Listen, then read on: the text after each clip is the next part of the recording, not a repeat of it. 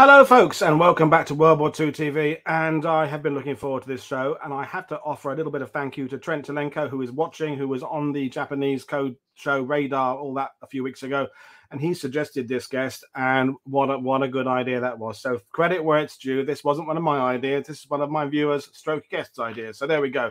So as you know, folks, in August, apart from Airborne Week coming up in about 15 days' time, it's all kind of random shows. We're coming at you with a whole variety of stories, different theaters, different aspects, and it's good because it means I'm keeps my brain on the ball. So tonight, folks, or this afternoon, depending on where you are, we are talking about the Alamo Scouts. Now, if you're like me, it's one of those units I'd heard of a long time ago. I didn't know very much about them, and probably what I knew was wrong, because that's how it is when you first delve into a subject. But I pride myself on World War II TV of bringing you the best experts I can on any particular subject, which means having set the benchmark quite high, it is quite hard to find sometimes the right people. But in this case, Trent, thank you to Trent. Trent put me in the right direction. So my guest today, Lance Zedric, is a teacher, author, and you are the official historian of the Alamo Scout Historical Foundation. So frankly, I couldn't have got anyone better to talk about the Alamo Scouts. So how are you doing, Lance? I'm doing great. And I have to say thank you. Thank you to Trent for reaching out to you. And he's helped us with some source work and archival type discoveries. He's done a fantastic job and always been a champion of the Alamo Scouts. And we couldn't appreciate that more. And thanks again for having me. I'm really excited to share some information about what I feel has been a long overlooked unit. Well, as we often say here, the ETO is so many people's focus. And, you know, when we're talking about, when we're focusing on Alamo Scouts, but the 6th Rangers come in, and most people who are watching could tell you a little bit about 1st Rangers and 2nd Rangers and maybe 5th Rangers. But when you start getting to 6th Rangers, it all starts getting a little bit less information. The Alamo Scouts, as I said there in my introduction, you know, I knew about them a little bit, but I didn't know very much about them. So how did you get involved in the very early days with this? Because, you know, when you were just doing our pre-chat there, you're rattling off the names of people you knew and within this. I mean, you have met most of the guys. So where did it all begin for you? Well, I started out operating from a position of ignorance, and along with a lot of other people with the Alamo Scouts. I was at Fort Bragg in 1992, just finishing my tour, and I went to a gun show, and I saw this patch that said Alamo Scouts 6th Army. I thought, well, I majored in history. I've never heard of these guys. Who were they? And I thought, well, I picked up the patch, and the dealer kind of looked at me like with a leery eye, and I saw $500 on the back of the patch. So who are these guys? And this man was an ex-Special Forces soldier. And he said, I don't know, but I know the patch is worth a lot of money. They operated somewhere in the Pacific. So fast forward several months, I'm back in Illinois at graduate school. And I thought, you know what? I need a thesis topic, and I'm not going to rewrite the history of the French Revolution for the 1000th time. And I know nothing about it. So I thought of some obscure unit maybe I could write about. So I started delving into a little about the Alamo Scouts in the local library and in the college library, and found 3 footnotes. That was it.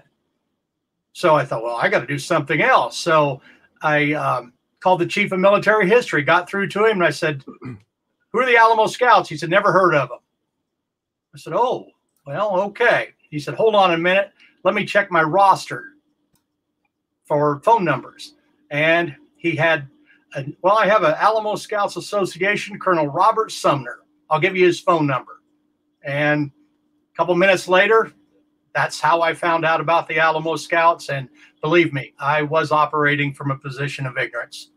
So, well, the weird thing is, Lance, is that I don't want to go down a massive rabbit hole. Is often that's the best way to go into a subject, because when we talk about it on World War II TV, so many things, the big battles, the big units, we've learned things the wrong way because of the old historiography, the books that were written that weren't very good, the biographies by people who perhaps served but didn't, they inflated their stories perhaps, or movies told them a bad way. So actually, starting with a completely blank canvas is not a bad way to go, because we were talking about with Chris Millington last week about the French resistance in World War II and the French occupation. His students don't come with the baggage people like I come of all the TV series I saw when I was a kid. So when he tells them this is how it worked in France, this is what was going on here, they just take it on board. They don't go, but I've seen this TV show that said this. So it's not a bad starting point. So anyway, we've got an amazing amount of photos and things to go through. You've provided probably the most comprehensive PowerPoint any of my guests has ever done.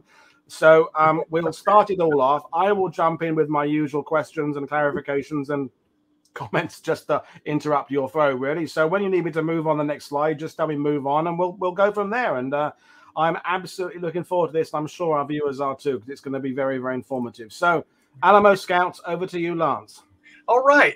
Here you see the official orders, Order 353B, signed on 28 November 1943, authorizing the Alamo Scouts to conduct radar and reconnaissance work in the Southwest Pacific. Now, you know, radar and reconnaissance work. So somewhere in this planning, Kruger and his planners thought, you know what, maybe we need a unit, a very small unit that can conduct some direct action missions. Apart from the Rangers, apart from some of the other types of units were out there. So what Kruger do? Prior to this, and he was a student of history, Kruger looked at some of the existing units, and I'm going to use the term special forces, although it didn't really apply at the time, but no. Naval combat demolition units, some of the units, the Ranger units, amphibious scouts, those types. And he collected training plans from some of those units and studied their composition. Well, Kruger knew he was going to be in a very difficult geographical situation. And he was going to need to rely on a long-range reconnaissance unit, somebody to go behind enemy lines and to scout out prior to amphibious landings. And he wanted an Army asset, and I'll get into that a little bit later, but he learned partially from the Kiska operation, which you had a guest on yesterday.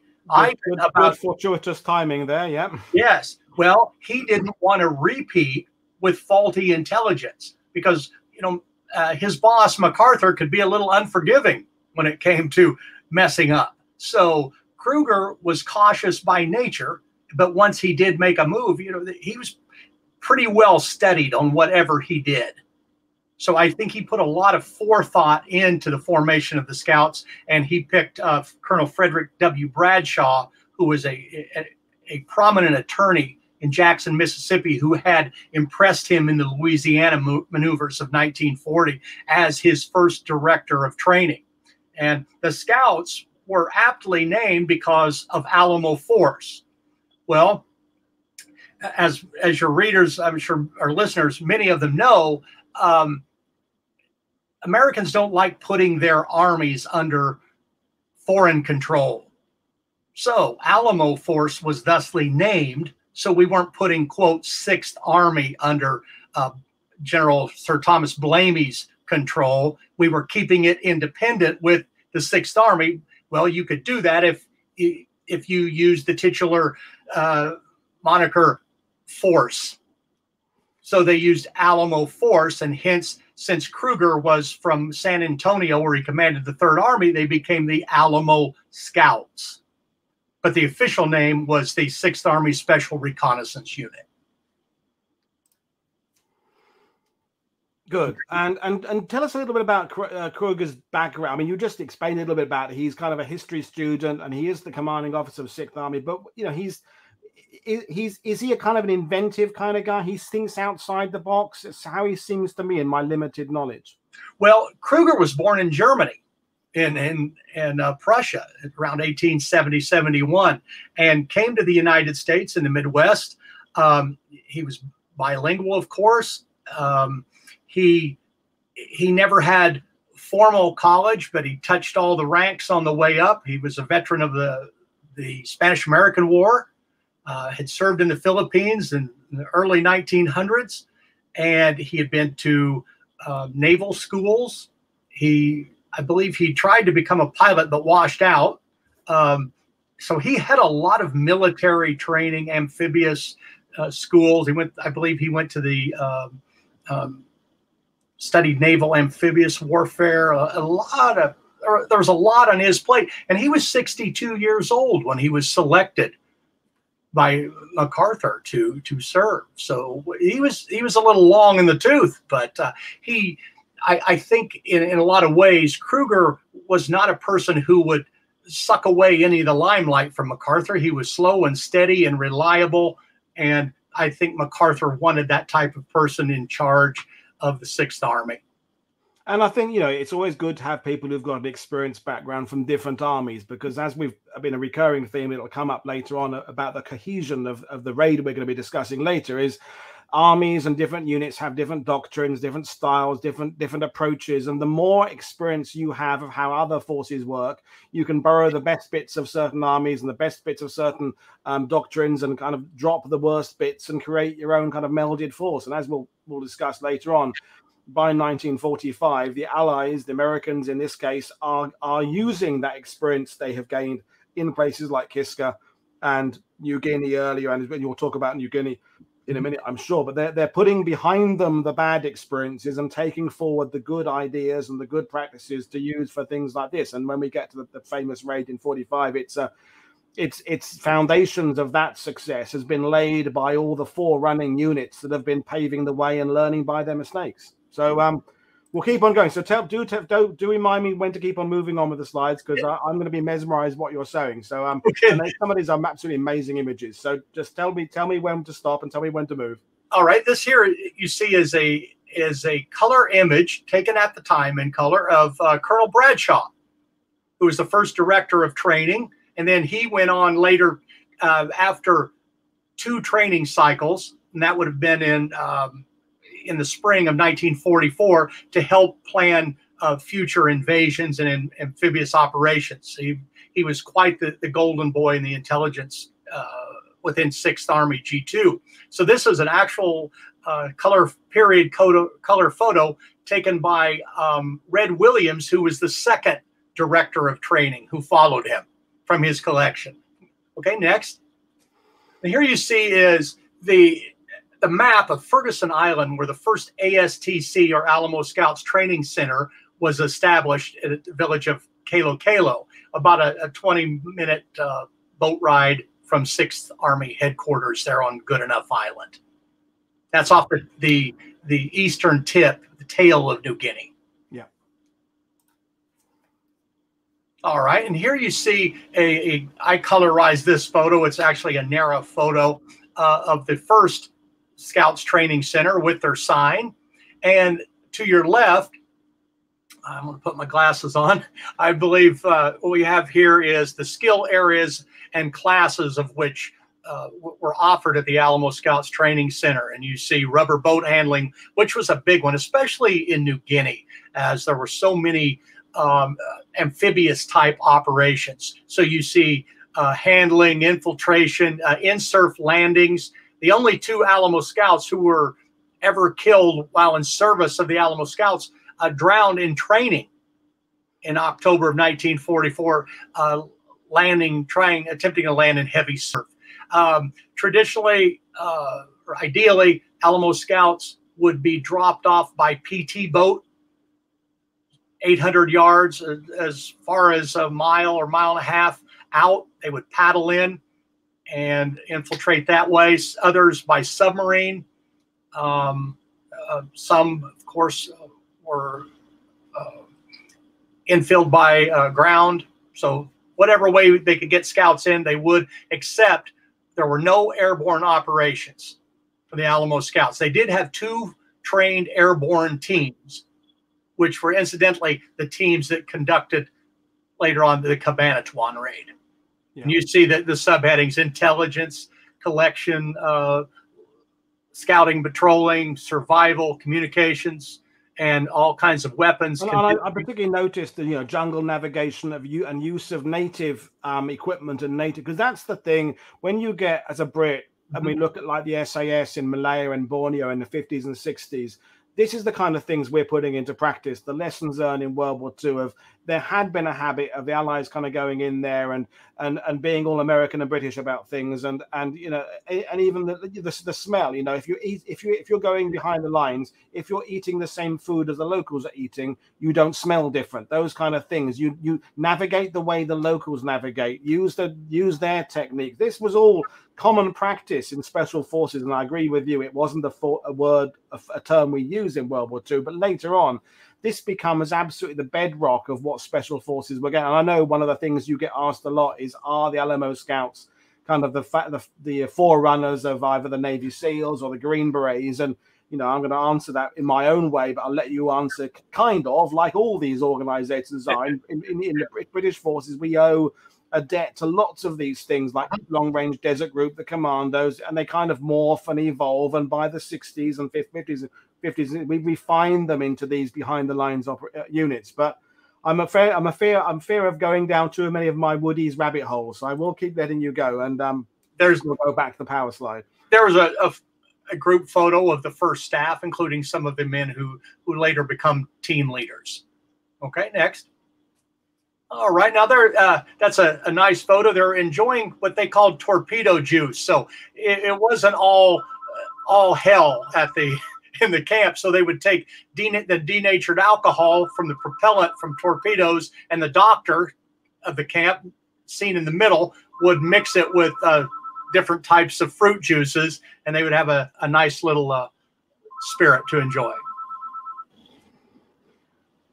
And this is typical of the kind of training photos, because, you know, and by the way, Lance, you must be really pleased when you started your research just how many photos are available, because I can think of certain forces of World War II that were 10 times the size of Alamo Scouts, of which there were like 3 photos from the war in existence. And you've got a catalogue of them. And I should point out, folks, Lance has written 2 brilliant books about Alamo Scouts. The links to his website where you can purchase them as PDFs is in the description below. So you must have, when you said you went into this with very little information, you landed on your feet in terms of what material you found. So I mean, amazing imagery.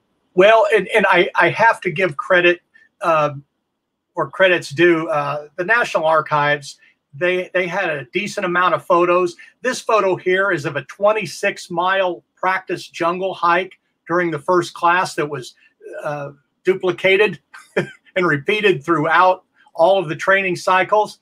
There was a good amount of photographs from that first training, not so much after that, but I got the lion's share of photographs from the scouts themselves and from their families. Starting out with, I probably had, now this was one of the original photos, I probably had somewhere near 75 or so, and now we have over 800 because the families bought into it and opened up those scrapbooks, and they had a lot of little photographs. And I'm also a photographer, my wife is, and so we were able to enlarge and really come out with some good photos. This is underwater fire exercise where he's using a 45 caliber machine gun shooting into the water, and they would yell, and the scouts would have to dive between these 2 ropes and swim underneath. And for a lot of the guys, they said this was the hairiest part of their training, and I can imagine why. Next. Okay. Calisthenics, which you see everywhere. The man, you see the bigger man to the left was actually Carl Moyer. He was a brown belt in judo, which was kind of an oddity at that time for someone to be that highly ranked. And he taught judo at the camps. Next. There you see an example of it, some of the throws. And this first group of guys, you can see the first camp, which basically consisted of 44 men selected from 6th Army units. Most of these men came from the 1st Cavalry Division.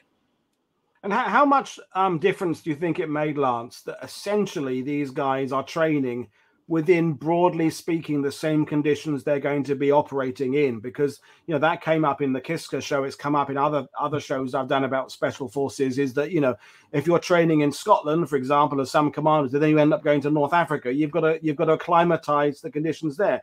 It must have been a bit of a bonus that they're in the same kind of climate, they're in the same kind of conditions, because we all know your body gets used to operating in a certain time, just even the time zone, when it gets dark and when it gets light, your body attunes to all that. So that was a real benefit, that unit could have that kind of in the theater training in the very terrain they'd be experiencing. Do you think that had a big factor play in their success? Absolutely, especially when you're talking at temperatures sometimes over 100 degrees with high humidity. And the other element there, Paul, is getting people used to the diseases. Yeah. And the sicknesses and so forth, and building up some kind of immunities and learning jungle craft. And there's all of that plays into the theater-based training, which and to add to your point from earlier, the Scouts had the foresight to use an Australian jungle expert as their primary trainer when it came to jungle craft and jungle foods and the such. So, and let's be honest, Lance, the Australians have learned a lot of those techniques the hard way. You only go back to the Kokoda track and what they did in New Guinea generally. And yes, the Australians again have a little bit of a more understanding of that climate because of Australia's own climate. But yeah, and fitness, so key, Lance. When we did shows about the Chindits, we've done shows about, when your fitness starts taking a beating, then all the diseases affect you even worse. So these guys, if they're kept in as close to 100% physical fitness as possible, they're in the theater. They're by this point now, by 1945, the techniques have advanced in terms of how to prepare yourself for jungle warfare. The treatment available is better than it was even probably a year or two earlier, let alone beginning of the war, when all of us are going into that theater just blindly. So yeah, important stuff there. And language, and we're coming to this slide now. Language is the key success to understanding the enemy and what they're doing. So explain a bit about that. Well, in New Guinea, they were taught Pidgin English. They learned a lot of that, a lot of local dialects, just enough to basically barter for information. So if you traded a native a couple cigarettes, well, he might run up the tree and get you a coconut. Well, that coconut's not going to be contaminated. And then you might deal with him a little bit and say, hey, any Japanese? Oh, okay. Then it give you some intel, because the Japanese were doing the same thing. So there was really a little bit of a civil action point to this too, that you had to interact with the natives well. And what better way is to be able to speak a little bit of their language and to communicate with them on some level. So you see here a Japanese phrase book, Tagalog, which is spoken in the upper regions of the Philippines, and Pidgin English, whatever they could pick up, they did. It was called Hearts and Minds. When the SAS went to places like Borneo, they called it Hearts and Minds then. If you're going in there and you speak a bit of the local people's language, it gains trust. I mean, ridiculously, I tell that to Americans when they come to Normandy. When you go into a restaurant, just say bonjour. You'll be amazed how much more of a welcome you get just by using the local hello. And then you get your dinner, merci. It just opens up doors. Puts people at ease. Okay, that's a trivial example to use, but it makes absolutely perfect sense. Then let's go back to the needs of the Alamo Scout. It's scouting, it's reconnaissance, it's gathering information. And a lot of the information is going to come from people who are indigenous to the places you're going. And if they feel they can trust you slightly more than they trust the Japanese, win-win. You get the information, the army gets its knowledge, everybody wins. Exactly. Here you see an example of advanced first aid that was taught there in the jungle. And I might add too, these were Kruger's baby. They were under the direct control or command of Kruger, and he provided everything to them. Anything they wanted, he would get for them. They had cemented floors and screened in mess halls, and the best that the Army supply system could get them, he got. So he understood, he wanted to make them special, and he wanted that mentality in those men going in. You'll see here, this was more, I think, of the officers having fun in a rubber boat, but it gives you an idea of the surf there in New Guinea.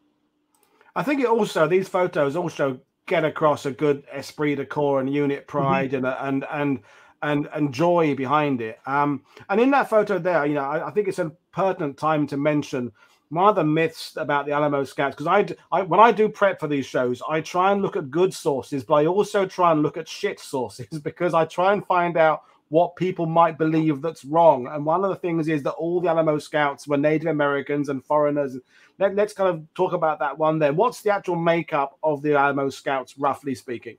Okay. Well, let's start with this. While we're at this, how were the Alamo Scouts, how were men obtained? First and foremost, letters were sent out by Kruger, by 6th Army, to each of the divisions, and then filtered on down saying we need X number of men, volunteers. So at the company level, regimental, then down, they would ask for the volunteers. They would accumulate about 100 men, and then they would be interviewed. And a representative from the Scouts, Colonel Bradshaw, in the first couple classes, would go in, and he would have, and this is a wonderful test, he would have a tray with, say, maybe 20 items or more sitting on that tray, a comb, a cigarette lighter, something odd, you know, piece of a sandwich, you name it. And then he would conduct the interview. Why do you want to be in this unit? Well, I want to kill Japanese. Well, he was already eliminated then. They didn't want people who wanted to kill Japanese. And then he would say, well, dismiss. They would get to the door, and he'd have the soldier turn around, and he would have the tray covered. Please list for me the items on that tray. Well, if you didn't get most all of them, you weren't very observant.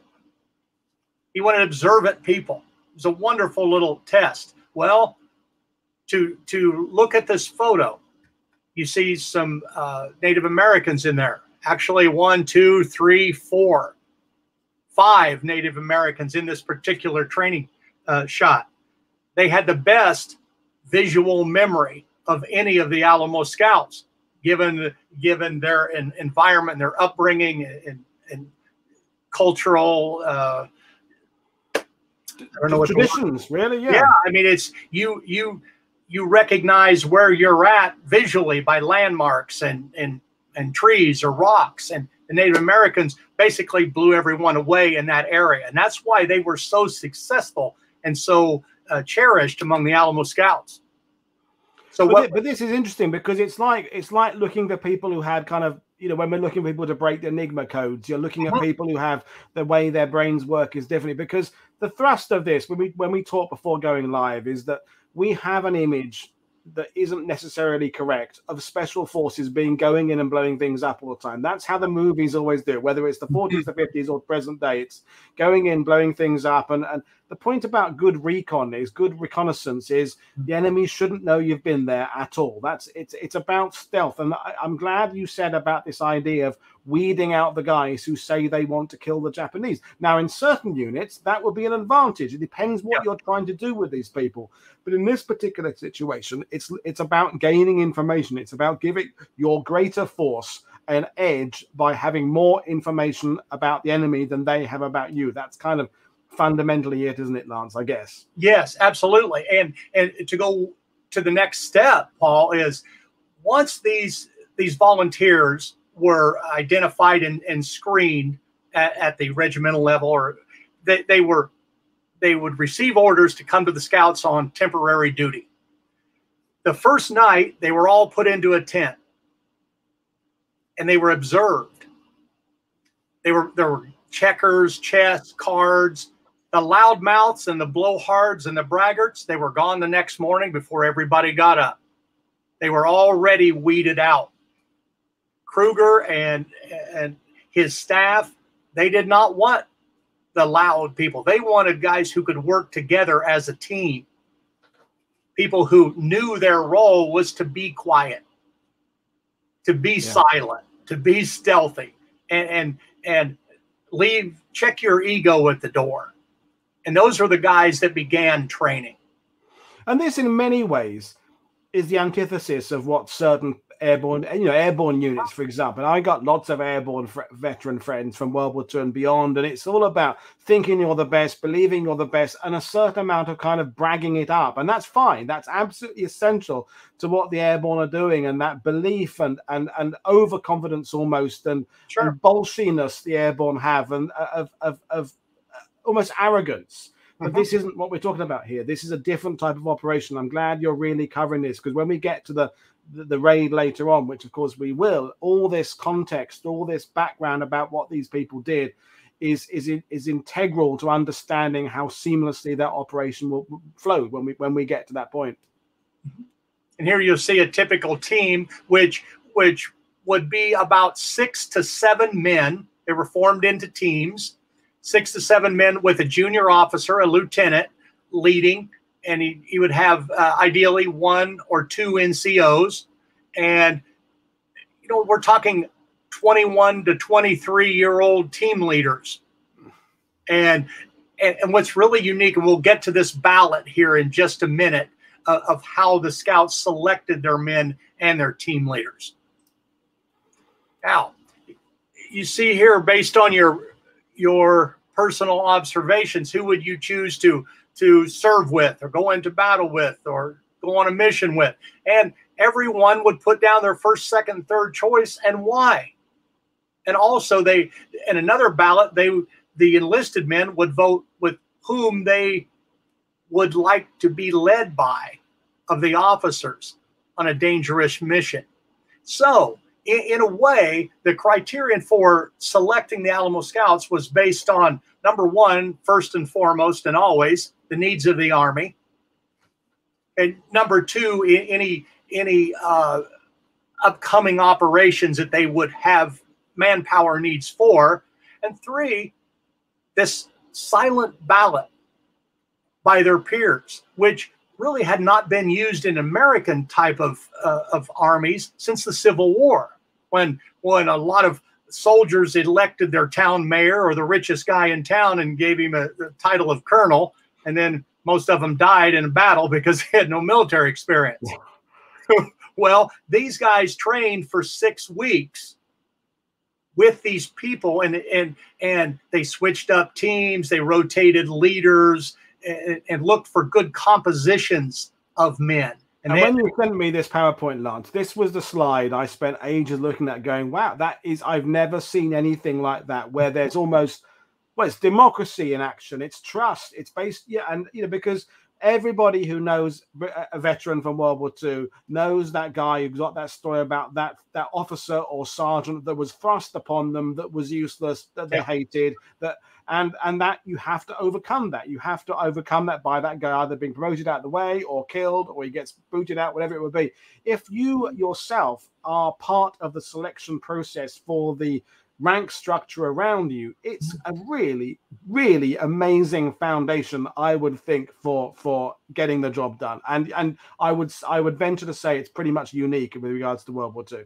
Well, sure. And these men understood that if you're 500 miles behind enemy lines, as they were at times on an island, you better trust the man to your left and to your right, and to your 6 and to your 12. Yeah, amazing stuff. Mm-hmm.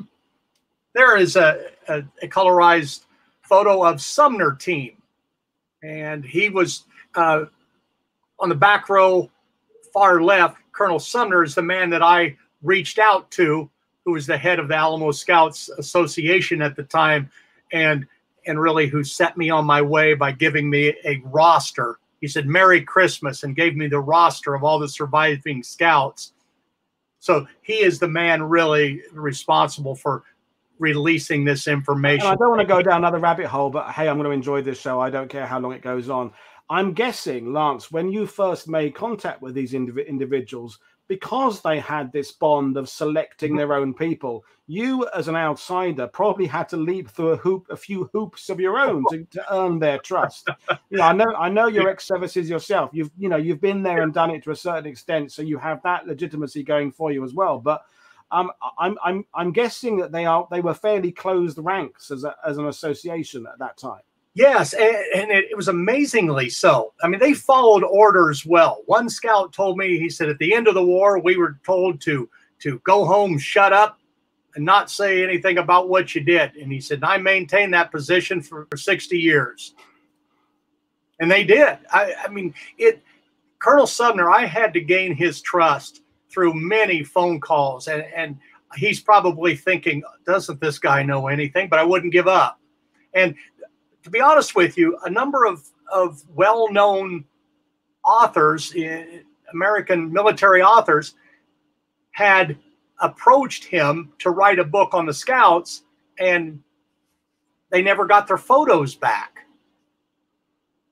So a lot of the Scouts were really kind of reluctant to come forth and give up things, those photos that you referenced, without Bob's okay. And after a while, I gained Bob's confidence because he saw I wasn't going to quit. And he said, I remember him saying clearly, because he got tired, I think, of dealing with me, just said, Lance, young man, Merry Christmas. I'm going to send you the roster, but it does not leave your hands. It does not go to anyone because the patch collectors are hot and heavy on the trail. So there's the story of how I got the names, the list of the Alamo Scouts.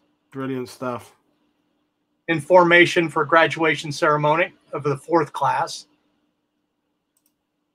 Okay, and here you see a pretty well published photo of 5 Native Americans with Douglas MacArthur there in New Guinea. And I believe left to right, you have, that's an Alamo Scout.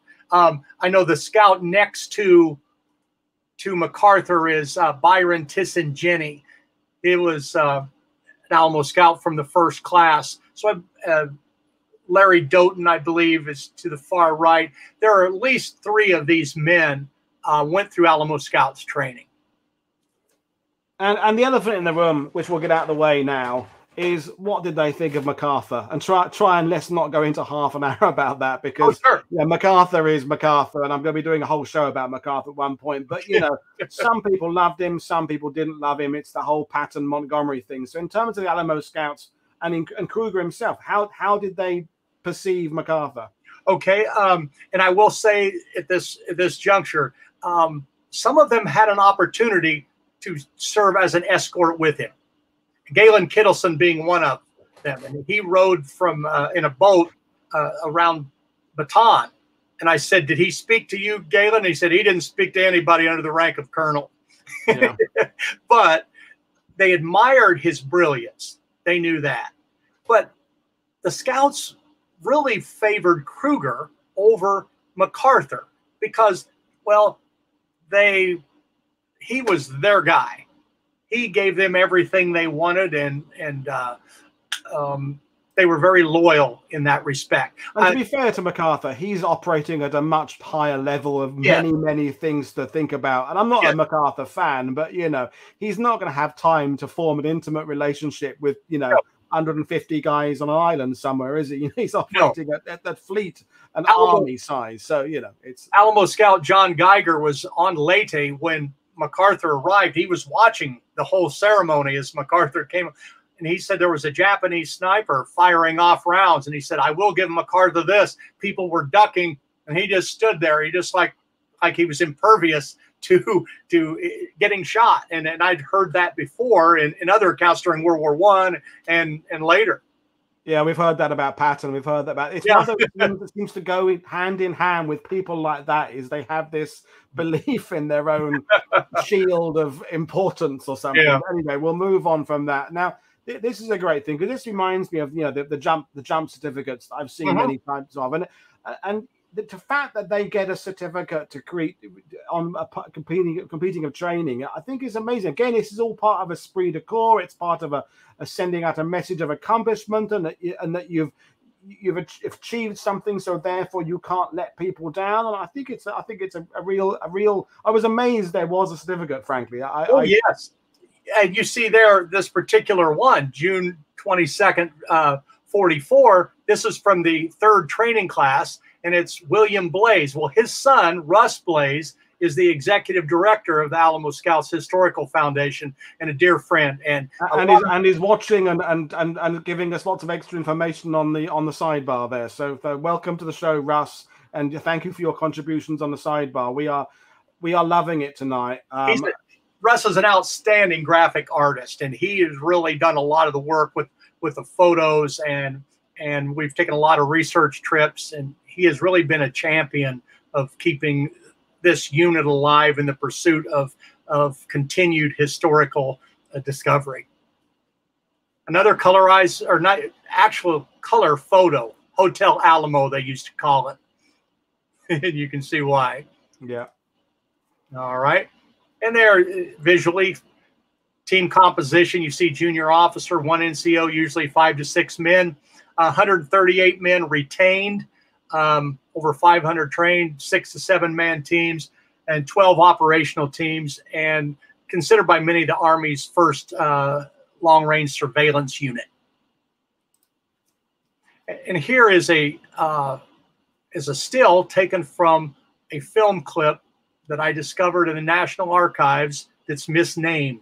So I believe it may be some of the only footage of the Alamo Scouts, but it was taken during a recreation of the first mission on Los Negros Island in the Admiralties. And that would be McGowan team in June of 1944, recreating a mission.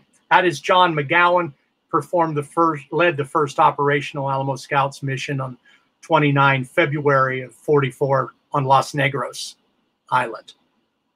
So let's talk about the operations that they do. Well, I mean, you get to it when you in your own good time, Lance, because I'm enjoying every minute of it. But get to it when you want to get to it. Basically, I'm just all excited now. Okay. Well, you see here, this is McGowan team receiving the Silver Star following this first mission, and I have to talk about the first mission a little bit because the success of this team infiltrating by PBY, then rowing ashore under the eyes of the Japanese. They were seen, and they thought they'd have to be crazy to be coming onto this island. Well, they did, and they conducted a reconnaissance. There was an airfield there, and actually the Japanese patrols were within 10 feet or less of the scouts, and they were lying in the grass, camouflaged, and the Japanese patrol was walking by them. They got the information out that it wasn't as defended as 6th Army planners believed. MacArthur was lying in wait with the task force, and he changed the reconnaissance in force to a full-scale invasion with the 1st Cavalry Division, had a successful landing there on Los Negros and the capture of Mamote Airstrip. And incidentally, I will say, a 1st Cav soldier was given the Distinguished Service Cross for being the first soldier on landing on Los Negros. It wasn't. It was an Alamo Scout named Gomez from McGowan's team, and he was the first soldier to land on Los Negros Island. And then immediately this validated the concept of the Alamo Scouts, and everybody said, hey, the job they did, that was fantastic. So then it really gave them some, to use the vernacular modern day, some street cred or jungle cred, if you will. Yeah, and that's interesting because, you know, for example, we did Operation Jaywick a couple of weeks ago. That ended up, that mission had to be kept hush-hush because it's a strange thing. Being covert and secret and mysterious means you don't want the enemy to know what you're doing, but there's also publicity to kind of telling other people that this is what we can do now, and to instill this kind of sense that the 6th Army is on top of things, has got this advantage over other people, and it's a fascinating chess game is of the Army having this force and kind of letting the public kind of know they've got this force, but not quite the complete purpose of it. But, you know, because, you know, this is still in that period of the war where things are going our way, but there's still some uncertainty here and there. And we need, the public need good news. The Army need good news. Everybody needs good news. And little missions like that become very, very important to have an effect down the line, the greater than the expenditure, are very good for PR. They're very good for a feel-good factor, I think. And most people back home didn't know where New Guinea. They had no idea where New Guinea was at. And I'm not sure I did when I started research on these guys, but I'm getting better and better. But yeah, my Pacific geography is still not very good. Yeah. This is another amazing photo. Well, this was taken one of those stills from that movie clip, and Russ did a real good job of tightening that up and just making it a fabulous photograph. But those are actually members of McGowan team, as you see with the M1 carbine.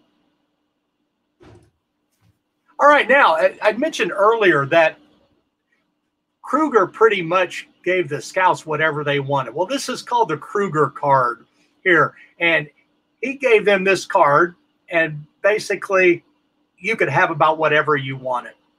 You want a deuce and a half, get it.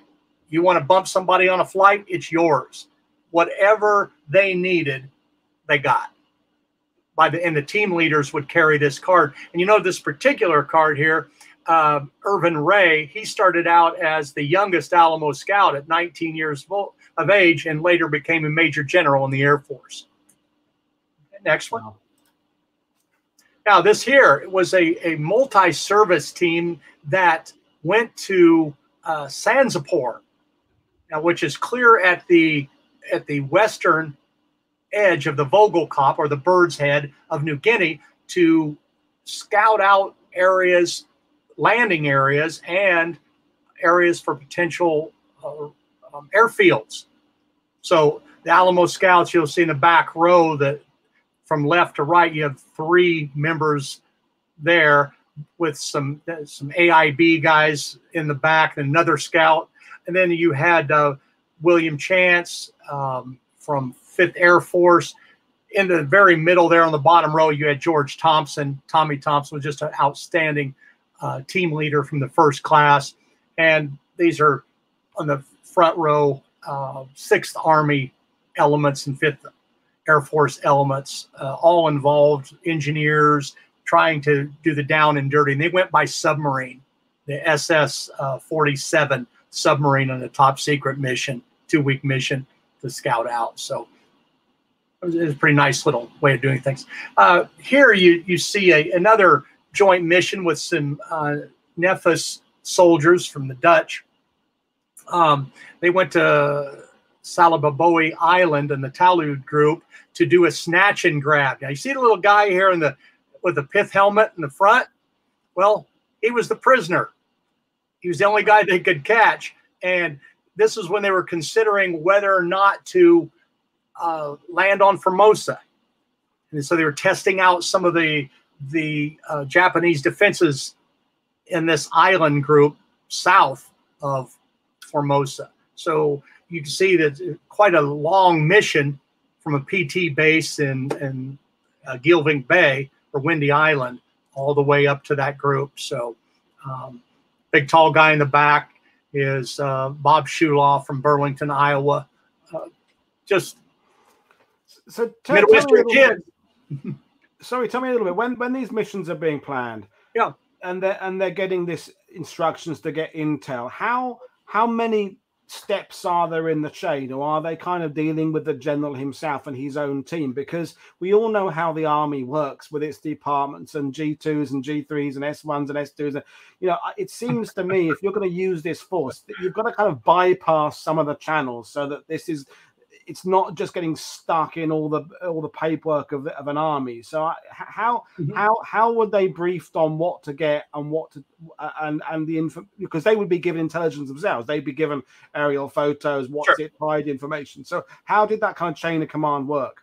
Well, normally, you know, Kruger of course is working with Horton V. White, who was his G2 of 6th Army. I'm sure they met every day, and whatever the intelligence situation was, what you needed, then he would be tasked, and then White would either reach out directly to the ASTC, to the commander, and say, hey, I need 2 teams immediately. And they would either be deployed to wherever they were, or they needed. But later, the scouts were establishing 1 or 2 teams on a Navy PT base, Mios Windy in Gilvink Bay, in the northern part of New Guinea. So they had a couple teams of scouts ready to go at a moment's notice. So when a mission would come down, the Navy would say, "Hey, here's your ride. Get on. We're supposed to take you to here," and they would drop the scouts off, and then 3 days later, or a day later, or a week later, whatever the mission called for, that PT boat or another one, or another 2 or 3 would come back, and they would signal and have a prearranged pickup point, and they would row out to the PT boat, and off they went back home. Then they would type up a mission report, be debriefed, and the next team would be the next man out.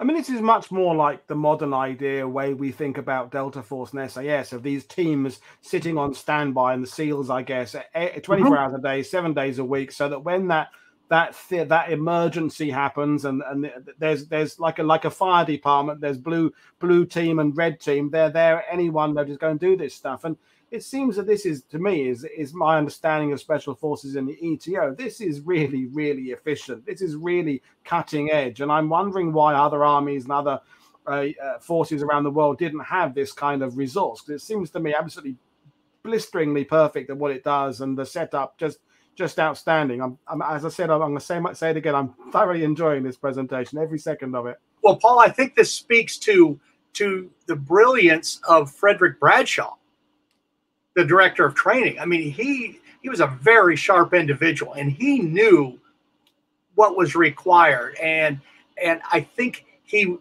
like a meticulous attorney he was, he examined all the needs, and what are the capabilities, and what are the logistics. And I think he saw on a broader way, in a broader way, and had a broader vision of what the scouts needed to be than a lot of the commanders at the time who were perhaps burdened by the immediacy of the mission. Yeah. So when there's conversations in the sidebar from Russ and others about the fact these teams have their own autonomy. They can say no to a mission. They can, absolutely. And that's, I come from the understanding of the British Army. You can never say no to a mission, no matter how right. stupid it is. If they say you've got to go and buy so-and-so and glider and get out by donkey, if that's what the army tells you to do, that's what you do it. And the fact that this force has their ability to go, no, it's not right for us. That's incredible, isn't it? Did they ever say no, by the way, or was it just an option they never had to use? Well, there was a mission to capture General Adachi, and it was what would have really been a dangerous mission. And the team leaders were considering whether to nix it, and they said, no, we're going to go ahead with it. Well, Kruger himself nixed the mission. He says, I don't want to lose any of my guys. It's not worth it. So when you have a man at the top and men at the top who say, well, you know what, these guys are a valuable asset, and this one mission is not life or death, and it's not going to win the war. I think the men themselves see that, hey, somebody really cares about it. It's like having a boss in your everyday job who is really concerned about your well-being. Well, you want to perform for that boss. Yeah, it's creating an unbreakable trust. I see that, that he's got your back, but that means when you are sent in, you have to have his back as well. It works two ways. Yes. That he's going to send you on the missions that he really thinks are important, and when he does, you damn well do your very best to work for it and to get it done. So yeah, I'm absolutely loving this. And these color images are just outstanding. So what are we looking at here, Lance? This would be Bradshaw here to the left, and the Dr. Canfield, who died in 1970, I believe, from Pennsylvania.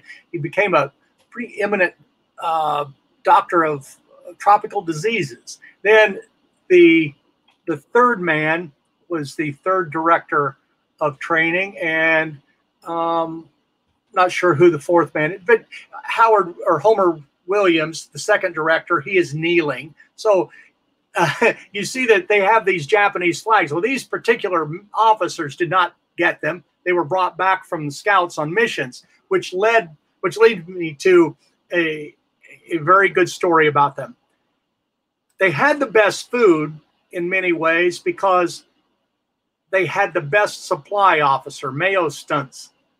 God bless him. He after the war, he became a CIA station chief. He was an author, but he was a scrounger extraordinaire. And he would take these war souvenirs out to the Navy, have guys take little trips out to the boats and trade for ice cream and refrigerators and whiskey and you name it, sides of beef, fresh eggs, fruit, whatever. And the Scouts were so well fed. I mean, everybody ate powdered eggs in that theater. Well, the Scouts were eating fresh eggs because of Mayo Stunts. And the Scouts, and I will say this, they even had a little factory operation going on later on when they got in the Philippines.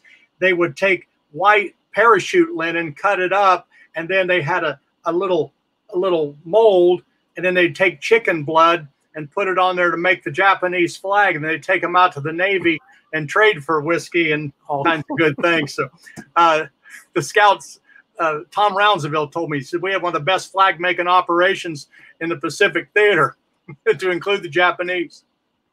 That reminds me of a story. I'm going to go down a rabbit hole now. I met a veteran years ago of the late war in Germany, and he was saying how his particular unit captured a Nazi flag factory. So they all came back with 60 each. And, did that, and then went round to everyone saying, I've got one souvenir. Of course, they had a sackload of, and they kept saying they're selling their last Nazi flag. But of course, there was 10 more in the duffel bag. And you think you have to admire that kind of enterprise. That to me is coming out of the war. You've lost your friends, but you're coming out financially on top. That's good. That's good use of resources. And that's the good stuff about when we look at history, when we get past the X's and the O's and all of that. There's also always that human element. Absolutely, with humor to understanding it. Yeah, I mean, it's just without what you're bringing about this, the color to this unit, it just becomes about mission dates and mission sizes and results. And it just becomes graphs, and that's not what we're talking about. And you see a signed flag there. Most of these flags, they were given to soldiers, Japanese soldiers, before they left, and signed. Most of the names are just well-wishers, people they worked with, people who lived in their village, wishing them good luck. Yeah. Now you can see here is the operational chart of the Alamo Scouts, and you see the top is the Army G2. Well, this particular chart really is effective as of 1945, and I'm going to direct your attention here to the right, the Special Intelligence subsection. Now, after January of 45, Frank Rawali was in charge of that special subsection, and you see there's a diagonal line showing supply to the Alamo Scouts Training Center. Well, then it filters on down to scout teams in the field and guerrilla operations. Well, on Luzon especially, this is when the Scouts really began taking on a more of a la Special Forces, internal defense / training indigenous forces, supplying them, coordinating them, that sort of thing. And they really became quite successful at it, especially taking into account the age 21 to 23, 24 years of age, equipping 1,000-man guerrilla units. And this is clearly a testament to their successes. They've done what they said they would do. They've done it very well. They've got a brilliant reputation. They've got clearly brilliant esprit de corps. And yeah, no doubt. Of course, the Army is always watching in these situations. Of course, if you do well, you just get more jobs to do. That's how life works, isn't it? Yes, it is. Okay, now if you go back, Paul, just one slide, if we're on that. You see here in Luzon, the mission's up 1 to 72 days. Well, prior to that, when you look in New Guinea, the mission's generally 2 to 3 days. Well, partly because of the isolation, being on an island, you want to get your information and get them off there. So a lot of times it was just an overnight stay. When you got to Leyte, in October of 44, the missions became a little bit longer, up to a couple weeks. But really, it was on Luzon where the Scouts did their best work, and they were so extensively supported by the guerrillas, and that really makes a difference when that fifth column is there, when they're supporting you, when they're giving you water. A lot of times the Scouts went out on a mission. That 72-day mission, or 67-day mission, actually, that Bill Nellis went on. He said all we went out on was a bag of peanuts, a bottle of Benzedrine, and luck. He said we were fed along the way by the Filipino guerrillas. And he said they were vital to our success. Picture of the one of the photos of the Bataan Death March, in which about approximately 70,000 U.S. and Filipino troops were imprisoned. And this is all setting us up, of course, yes, the main thrust of the presentation. And and I also want to, I know we will cover this, is that the Allies don't have a perfect record in World War II of using local resistance units to their best advantage. If anything, it's the other way around. If you could name all the theaters operations, and there's kind of, I think, built in at the very top a distrust of anybody foreign, essentially, I think, is where it goes. And I, it's a world we still live in today to some extent. And the fact the Alamo Scouts have paved the way by creating a bond with I mean, they're perfectly well regarded by the army, but they're also making these inroads with these unconventional forces that are already in the theater, and that to me is absolutely integral to their success. Mm-hmm. Yeah, just another Bataan Death March photo you see there. These drawings were actually many of them were hidden in a bottle and buried and dug up after the raid a few days, which incidentally most people don't know this. It was an Alamo Scout, Jack Dove, who went back with the 6th Army intelligence officer and dug up a lot of these documents that were later used. Actually, 1,355 death notices written on the back of milk can labels, which were used in the trial of General Hama. So let's talk about when this camp was set up in Luzon and why it was set up, and what just the kind of potted version of its history, because people have been moved in and out of that camp. And so give us a bit of an idea about what its history had been prior to early 1945. Okay, when the American forces were surrendered on April 9th of 42, which is incidentally the Lee's surrender to Grant in the American Civil War, it was the largest surrender of U.S. forces. Well, what are you going to do with all these forces? Well, the Japanese didn't expect a third of what they got. To the Japanese mindset, well, you kill yourself instead of surrendering. They couldn't believe it. So all of a sudden, they have 60-some thousand, 70,000 people. Well, they had to march them to a number of camps. Well, there happened to be this one camp among many at it was Pangasinan was the actual camp, which was east of Cabanatuan City. So many of the Death March survivors ended up into this camp, and others moving in and out. Some went to Japan on hell ships to work in coal mines and other things. And, many died. Actually, it's been estimated a couple thousand died here at Cabanatuan in this particular camp. And people have to understand, too, that you mentioned it earlier, the heat up near 120 degrees, and you have all these tropical diseases and no medicines and squalid conditions and approximately 1,000 calories a day. Whereas, as you know, prisoners at Auschwitz and other death camps were, the Germans gave them 800 calories a day or less with the design of working them to death after so long. So I think the Japanese were kind of in that mindset as well. Yeah. And there's two things going on, isn't it? There's the gradual deterioration of the men's health.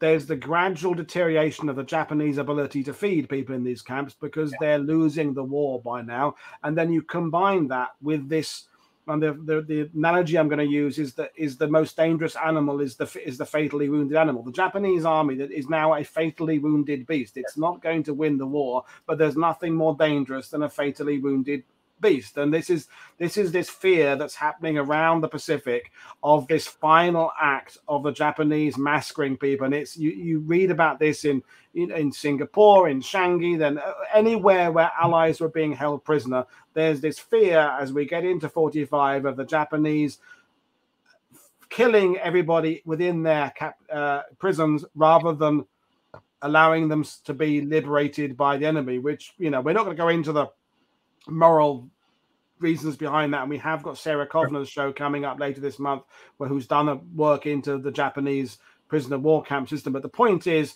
things are all coming to a head as we get into that winter of 1944-45. As with the various successes the Allies are gaining militarily, there are these concerns about what's happened to these people who, let's be honest, Lance, there's a feeling amongst some in the army that the army had abandoned these people years earlier. So there's a bit of guilt playing here, and deservedly so, this guilt, I think, because, me from East Anglia in Britain, a lot of my people from counties near me stepped off the boats in Singapore to immediate captivity. They didn't even get a chance to, take their undo their rifles and slings and go into combat, straight into captivity. So they were probably let down by their governments, their leaders. So I just want to get for people the context of where we are getting to by this point now, and then we can bring it back to the raid itself. But I wanted people to be clear of what's been going on with the Japanese military at this point in the war. Okay, and to give you a real down and dirty, I mean, the war is still going on in New Guinea, pretty much left to the Australians, so to speak. We're moving up in October. We moved into Leyte. We got guerrilla forces on Mindanao. We're making our way up the central Philippines to Luzon, which is the prize. That is the largest of the Philippine Islands. Well, you mentioned the battling bastards of Bastogne, or not. That's actually, I'm sorry, that's the Eastern Theater. But to your point, yes, the people, they did feel like they were abandoned.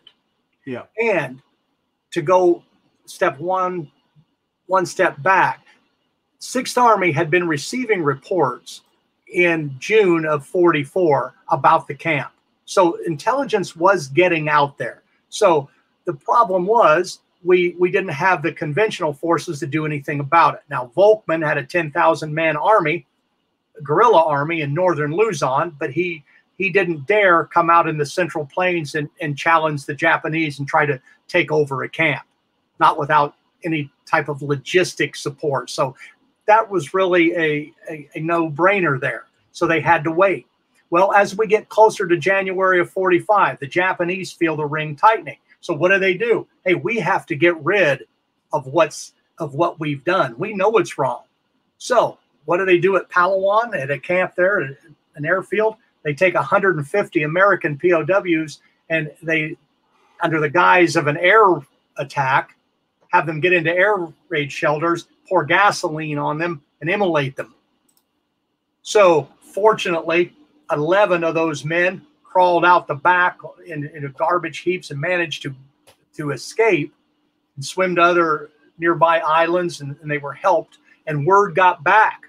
Well, when we landed on Luzon on 9 January of 45, the immediate concern was, what are they going to do to these 500-some prisoners at Cabanatuan and Bilibad and Los Baños, and what's going to happen?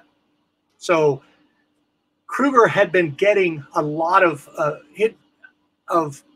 reports, many of them from Robert Lapham, who was actually a stay-behind local or Luzon area guerrilla leader, American. And finally, he convinced Kruger on January 26th that we have to do something. They're going to kill him. And Kruger finally consented. So, okay, let's draw it up. So on basically 26 January, they met and they said, let's make this happen. So, and Kruger put Colonel White, his G2, in charge and said, come up with a plan. The next day,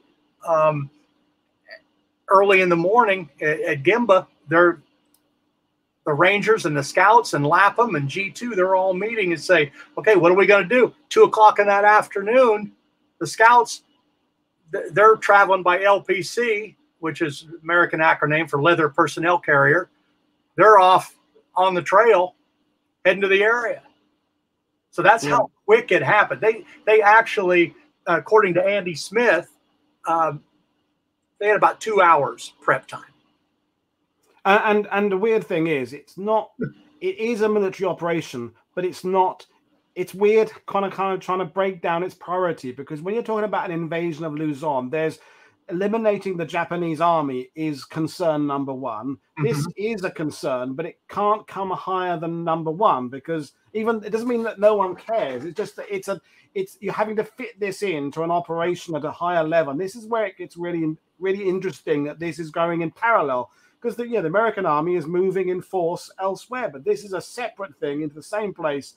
But it's a rescue mission, isn't it? And so, and you wanted to make it clear before we started this that you're the Alamo Scouts expert. If anyone wants to come on one day and do a 6th Rangers show, we can do that at some point there. And 6th Rangers provide the muscle for this operation. But the point you're making, and we're going to get to, is the local intel, the actual the success of this comes from the Alamo Scouts and their cooperation with the Filipino guerrillas, and that's the thrust of where you're going to be taking us on this. And by the way, folks, if you haven't already, I watched it this afternoon. There is, and Lance will be mentioning this later on, there is the 2005 movie with Benjamin Bratt and James Franco, the great raid that covers this. Watch this show first, then you can watch the movie and realize that the movie's okay, but it's it's a movie, but it will give you a bit of a visual idea of what was going on this. And like we always say about movies, don't treat them as documentaries. They're movies, but it does give you a bit of a visual idea of the basic kind of the basicness of the essential thrust of the mission. I think is covered if the details get a little bit muddled. Anyway, back to you, Lance. Sure. And to piggyback on what you said, I sat with the Alamo Scouts when we previewed the movie in Kansas City in 2005. And for the most part, the military aspect of it was pretty much spot on, except they had to use they couldn't find a P-61 airplane. They had to use a little Hollywood trickery to convince the audience that's what it was. And the love interest really didn't fit in. But besides that, really, it was pretty true to the events of the operation. It's pretty simple. Take out the love interest, put in the Alamo Scouts. To me, that pretty much sorted out perfectly. That's it. Take out the love, put in the Alamo Scouts. Boom. That's it. That's what I'll do if I get asked to do the remake.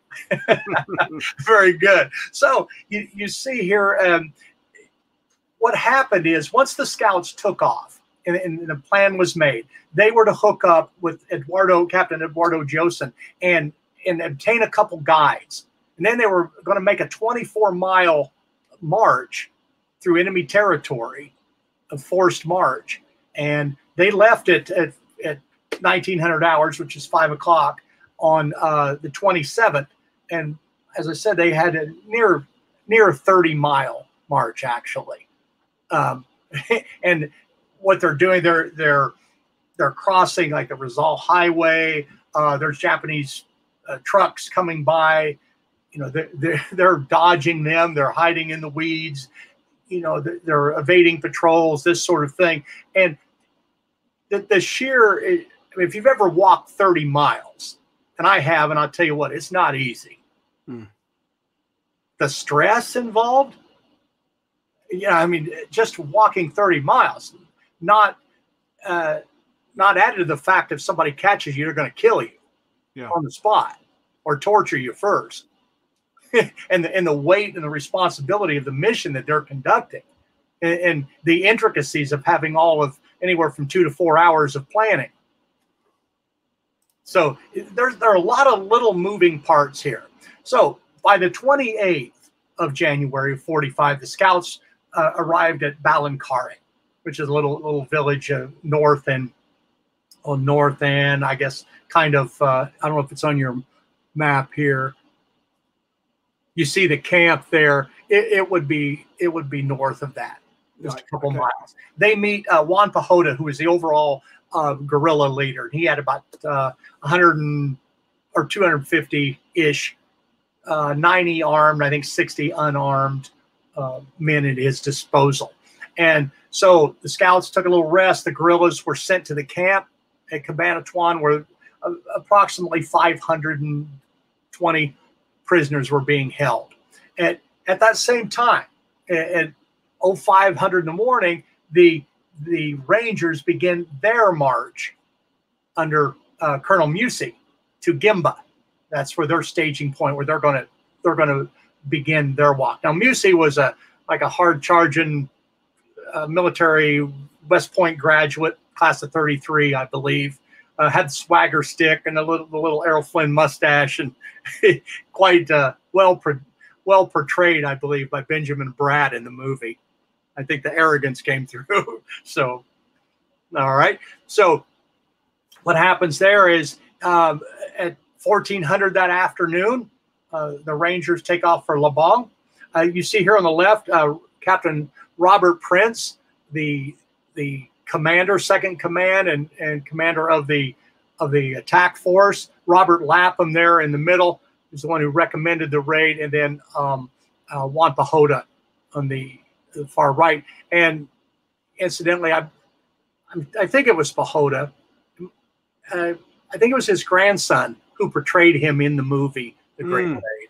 Yeah, I think I read that. So yeah. So let's just recap a bit, because yeah. I think for people who aren't intimate with this, and when we talked about before going live, you've got various moving parts in this. It's a small operation, really. It's a reinforced company with some attached Alamo Scouts, and then they're moving in theater with the guerrillas. So there's Lapham, who's kind of local on the ground. He's been there. He's got that. Then there's the guerrilla contingent there. The Alamo Scouts are the ears, eyes, reconnaissance, local experts, and without speaking negative about the 6th Rangers, they are the muscle, they are the firepower. They have been well trained, that they have had some experience, although not huge amounts there, but they are just a big, well, a firepower with machine guns and bazookas and well trained, but without. I said to you before going live, I had to come up with something in my head this morning. The Alamo Scouts could have done their part in this mission. It would have been successful regardless of who the firepower was. Maybe they could have brought in the 513th Airborne, they could have brought a Marine Corps unit or something. But the firepower element could not have done the mission without the Alamo Scouts. The integral, vital component, the central hub of this, in my interpretation, is the Alamo Scouts. And that's not in any way knocking Musey and the Rangers, but they are just the firepower to get this mission done. Am I kind of correct in my assessment there? Yes, absolutely. And I think there's one layer I'm going to add to that. This is that the Alamo Scouts had thus far participated in or conducted about 60 missions prior to Luzon. They had not lost a man killed or captured. They had been done the recon work for several amphibious assaults, which had been successful. So really, they had earned their credential. They were highly valued and highly trusted because, and I'm just going to say this for what it is. Jack Dove told me that when dealing with the Filipino guerrillas, he said, what we did as a rule, we took whatever estimate they gave us and cut it by 60%. So if they told us there was a patrol of 10 men, we capped it off usually of 4. Because for some reason, they just, whether it would get them more ammunition or just, who knows. But the credibility gap there with the intelligence had existed. So I think what the Army said, you know what? We want our own people It's like having your own mechanic, your own Ford mechanic work on your Ford car. You know, they wanted somebody to provide the product that they wanted, someone they trusted. It's the glue, isn't it? It's the Alamo Scouts are the glue between the guerrillas, who are, for all their dedication, for all their passion, for all their loyalty to each other, they are a bit un-military in how they go. And I don't mean that in a negative way. They're a force you can't completely depend on in that way. Sure, well, not that sounds really bad. I'm not wording that very well. They're a force with its own limitations of captured weapons and training, and they're not professionals. And you have the 6th Rangers who are firepower, but they need that to bring these two, to bring the best of them together. The Alamo Scouts are doing this connecting job. That's how I see it. Well, and too, with the guerrillas, you look at a lot of the guerrillas, they had to inflate the numbers. For example, there are 10,000 Japanese in the area. Well, if there was only 5,000, you only need this many rifles or this much ammunition. But if there are 10,000, well, we're going to give you this many rifles. So I think really they had to hedge up the estimates just to get the equipment, to get the food, to get the support, to get the interest. And rightfully so. I mean, they're fighting on their own territory. They're trying to preserve their own families and their own land and possessions and lives and so on. So, well, back to this. The 28th January, the second day in, the Rangers leave at 2 in the afternoon, and they link up about 6 that night with Joseph's guerrillas near a little town or a little village called Labong. And half an hour later, they leave for Balancardi, which is a little staging point.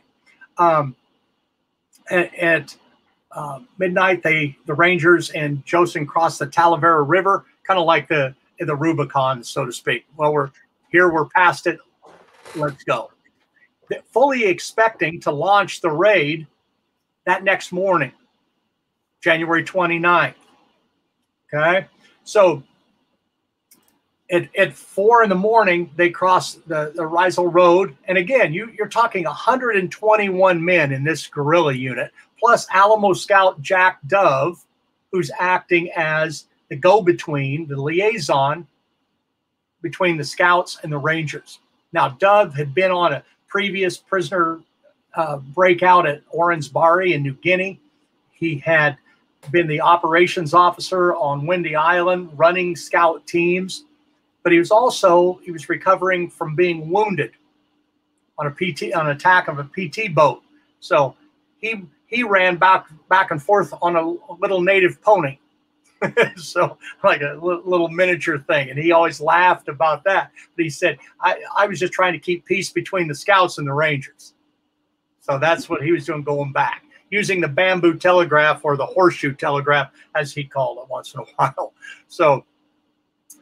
But the stage is set on 29 January. It's 6 in the morning. The Rangers arrive at Balancardi and link up with Pahota's guerrillas.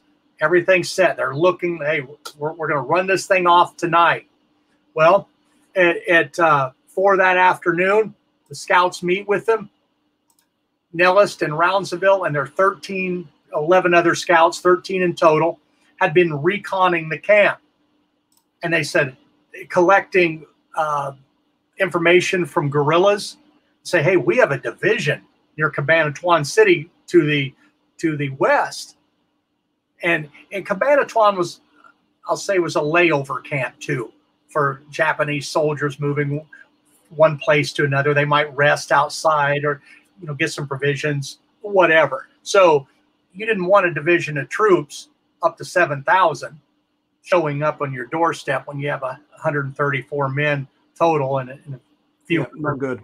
a few hundred undersupplied guerrillas. So the Scouts basically convinced Musey and Prince to delay the raid for 24 hours. They said they will move on through, and once they do, we can go ahead and launch the attack. Now, Musey didn't really want to delay it. Pretty hard. It went against his nature to wait. And the longer they waited, there's always that potential that the prisoners would be killed, especially if they were detected. But they convinced him, and in the meantime, this is where the interesting part of the Alamo Scouts reconnaissance began. So part of the makeup of the Scouts was to have Filipino-born Scouts. Well, that helps with the language, the physical aspect. So Rufo Vacular, who was an older Scout in his 30s, actually, he dressed up in native clothes. He and Nellis, although Nellis kind of would say, I didn't do much of that, but it was mostly him. And they were in a shack 300 yards in front of the camp. And they would saunter up 50, 60 yards from the camp, from the wire. They'd be counting strands of barbed wire, which way the gates opened, what kind of lock they had on them, how many towers there were, what time the guards changed, what kind of traffic. Did they see any tanks or vehicles within the compound? What was the morale? You know, if you're familiar with a salute report, size, area, location, unit, you know, the time, equipment, that sort of thing. So that's basically what the Scouts were doing. They're collecting the information to take back. And I want to stress this, because this is absolutely vital, because when this mission goes in, because the camp has got, what is it, 800 yards of open ground around it. There's Japanese around there of unknown numbers. I mean, when they started it, there could be 50, could be 100, could be 200. You can't go in with something like this in a rescue operation without knowing this data more thoroughly than it could be anywhere between 50 and 500. It's no good. And the fact these guys are walking pretty much right up to the wire and noting everything down, as you say, all this training they've done about recognizing things on the tray back at the selection process is all now going to be paying absolute dividends now, because when you actually get this mission there, knowing whether there's a lock or there isn't a lock, or whether there's one gate or two gates, or knowing whether there's a ditch between the Japanese barracks and the Japanese anti-tank gun, or whatever it would be, all this information is absolutely vital, because when this raid goes in, these prisoners are in potentially near-death conditions. They can't run around. They're going to be panicking. The Japanese, we all know what they can do with light machine guns suddenly. There's armored vehicles there. This could go badly wrong very, very, very quickly. And if your information, your intelligence is faulty, everybody dies instantly, in a sense. I mean, I'm being overly dramatic there. This is where the skill of the Alamo Scouts, and having watched the film this afternoon, the one line they give about, the Alamo Scouts had a quick look and here's what we've got, doesn't really cut the mustard in terms of understanding the resources used and the bravery and the brilliance of this scouting mission by these guys walking up the wire. Incredible stuff. Yes, that's for anyone who watches the movie. The role of the Alamo Scouts and the guerrillas basically was very understated, to be quite honest with you. And for whatever reason, who knows, but it was so dependent. The success of the mission was so dependent on both of those elements, and that cannot be stressed enough. But as far as getting back to the day, Dove took that information. He rode back and met with Musey and Prince at 2 in the afternoon, after the Scouts had done about 5 or 6 hours of recon that morning, of additional recon. 3 that afternoon on the 30th, Prince finalizes the plan, submits it to Musey, and you can see a recreation here of kind of what was going on. A lot of that was done. There was actually a photo element, a photography element went with the Rangers to document this thing, but since so much of the movement was at night, it was hard for them to take, any good photos. So a lot of things had to be recreated. So at 4 in the afternoon on the 30th, the Rangers leave Plateros. Okay, an hour later, the guerrillas, the plan was the guerrillas would establish roadblocks, one at Cabu Bridge to the east and slightly north, and at Cabanatuan City on the highway there to the south, or to the west and slightly south, to block off the Japanese reinforcement efforts. Well, In the meantime, what would happen is once the guerrillas were in place, the attack unit would have to move in, as you said, 800 yards over open ground. Well, I mean, that's just no mad. matter how stealthy you are, Lance. Yeah, moving over 800 yards with a few 100+ guys is not a good prospect. Yeah. So at 5 in the afternoon, nonetheless, the scouts and the Rangers, they meet a mile away from the camp. They walk up a little closer. They get to about 800, 700 some yards, and then they begin to low crawl. The scout teams are already there. The Rangers join in. The Rangers go first. The scouts join. One big long snake, as the scouts described it to me, heel to toe with your head down. One big long snake. Everybody had soft caps on, so there wasn't any metal gangling and making noises. The canteen secured, all that sort of thing. So he said, luckily, there was a little bit of a depression, like a drainage ditch, just a little bit lower than the ground. They were able to get in that recess a little bit.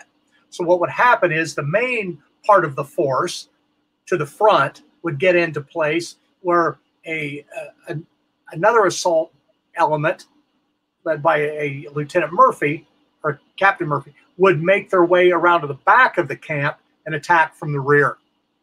So the scouts in their role would simply, Nellis would go into the compound with Prince. I don't know if it was planned that way, but he did. Given his personality, I could see why he did. Roundsville would be at the gate, and the rest of the scouts would be a couple hundred yards back. And then once the prisoners came out, they would move up and usher them out of the camp and push them, get them as far away from the camp as possible. So that was the plan. So by 7 o'clock that night, 1905, I believe the time was, the scouts and Company C are in place around the camp. So they've snaked their way. Well, Murphy had to get into position. So it took him another 20 minutes to get in position. Once he did, then you have a night fighter, this P-61, is buzzing the camp, doing all kinds of aerobatics and drawing attention that everybody's looking up so he could get into place, diverting the attention. And of course, the prisoners are buzzed too, seeing this. What kind of plane is that?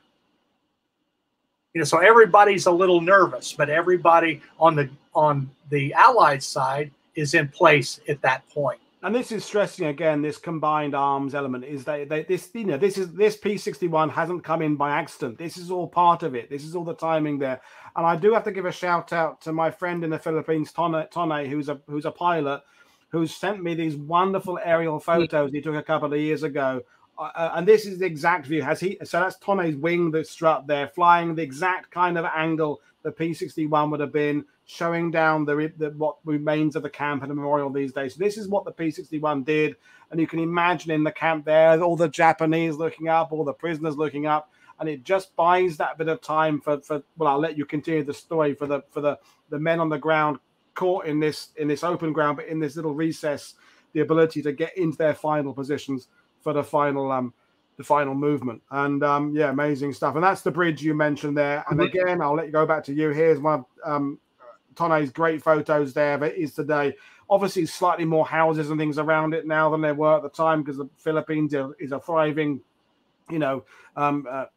country now, but so lots of stuff going on there. But the road is still a main artery across Luzon there, and you can go there and next time you're in the Philippines, you can go there and see these locations. Well, and as far as the attack, here we are. We've moved up to 1945 hours. Okay, so we're looking at it's still starting to get a little twilight time. So everybody's in place. Well, the P-61s, they go ahead and launch an attack. Well, Prince begins the attack with a flare, with one red flare. So the shooting begins. Murphy attacks from the rear.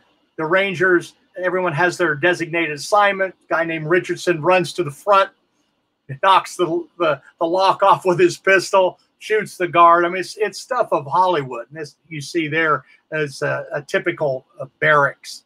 There was a barracks at Cabanatuan like that. So thatch and not very good, raised off the ground. So the attack begins. The attack force moves in.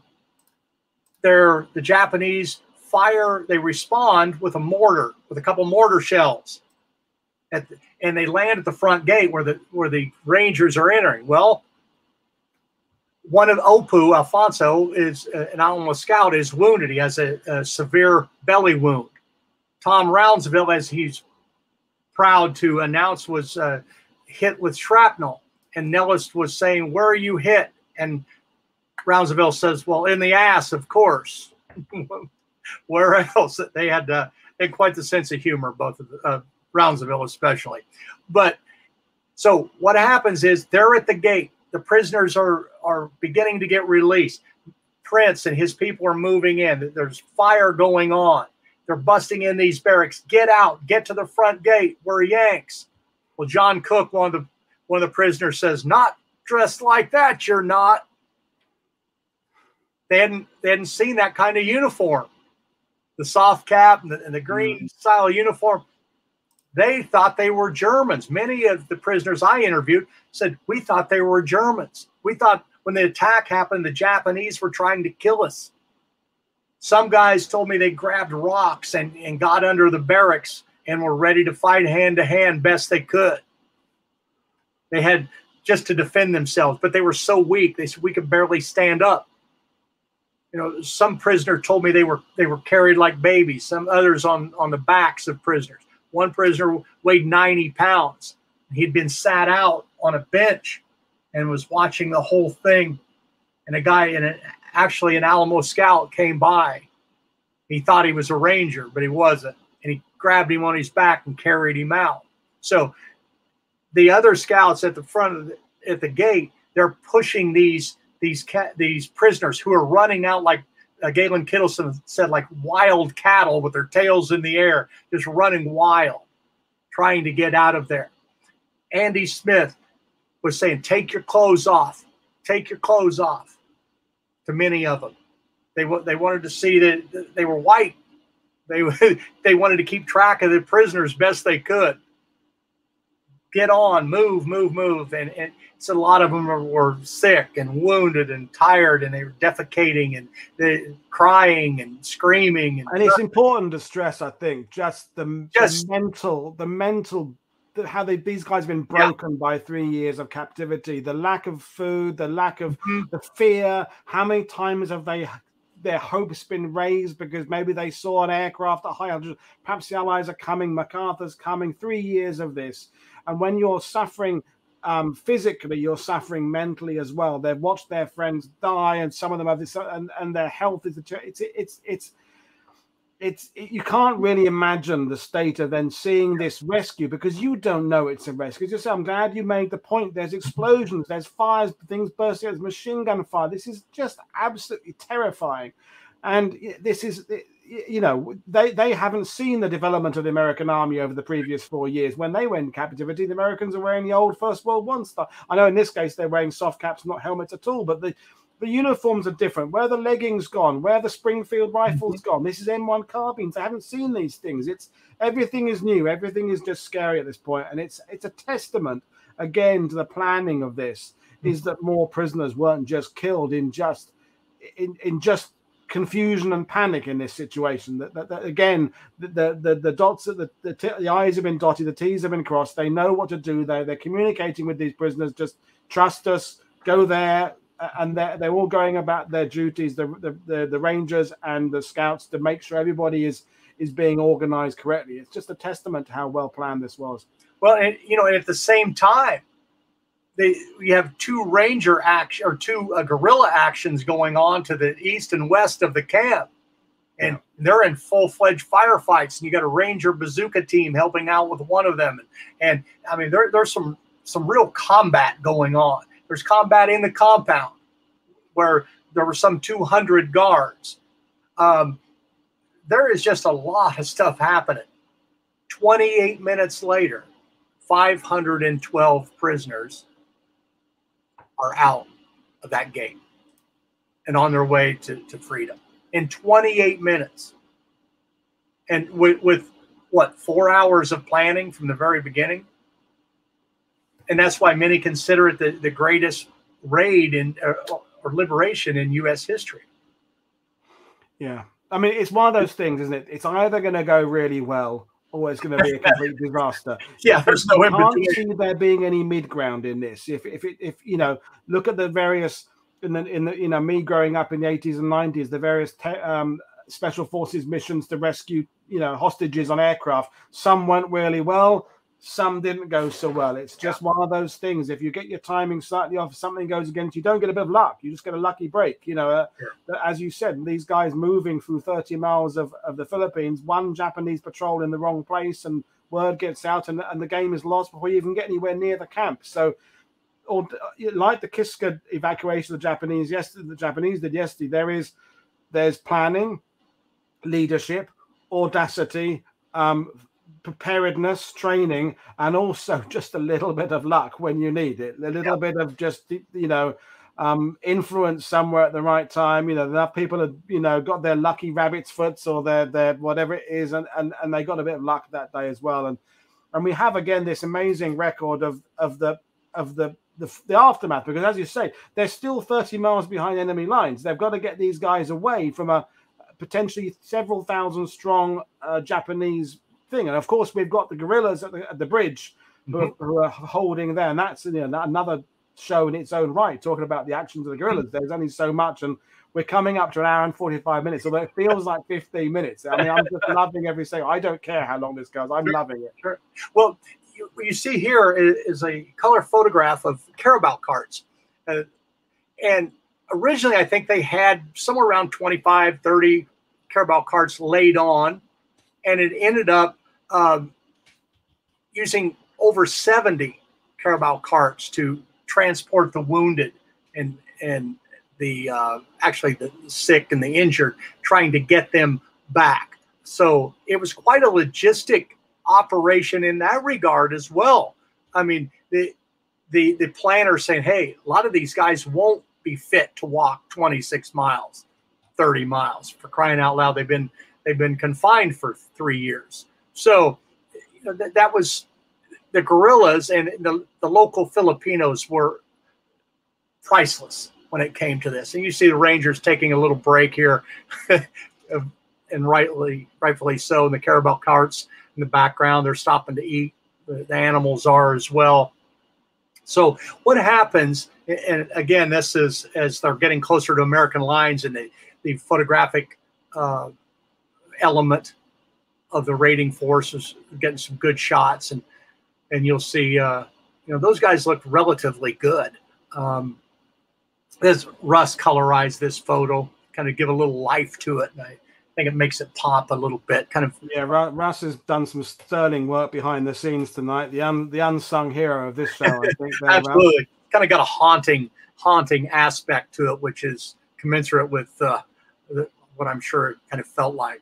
So, and I have to say, I did like the bit in the movie where they showed the photographers there, the army photographers were there taking a record. I thought that was good. It was a little detail for the history geeks, in that, as you said, there were the photography teams there, and they couldn't do much at night because of the flash photography giving away the game to the enemies. They couldn't, but they do get captured it.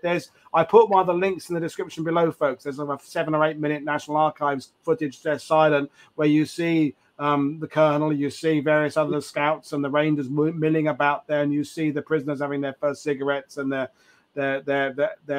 food. And this is another thing, we're going off the other tangent, is that you can't give these guys too much food too quickly either, because of their health, because they have to have medical people with these teams to make sure they're treated correctly, because the last thing you do these guys is give them loads of D-ration chocolate bars. And and because that has adverse effect on them. Sure. Their stomachs can't handle it, so they've got to. And again, this, I know we talk about that, but the planning has included what state these POWs might be in and what care they would need back once they've got them out. That's all been thought of. It's not a question of rescuing them. Oh my God, what are we going to do with them now? That's all been kind of thought out, isn't it? Sure. So what happened? What the plan is once all the prisoners were out past the river, which really wasn't much of a river. It was just a knee deep. To get the prisoners out, the main body would go forward with Musey and all the Rangers and push. Well, it just so happens that one of the Rangers, Captain Fisher, the battalion surgeon, was killed, or he was fatally injured, actually, during the raid and died later. The scouts were staying behind at the other side of the river to make sure that the Japanese weren't chasing, that one of the units didn't get through and they wouldn't pursue the prisoners and kill them, because it would have been like shooting a fish in a barrel. Yeah.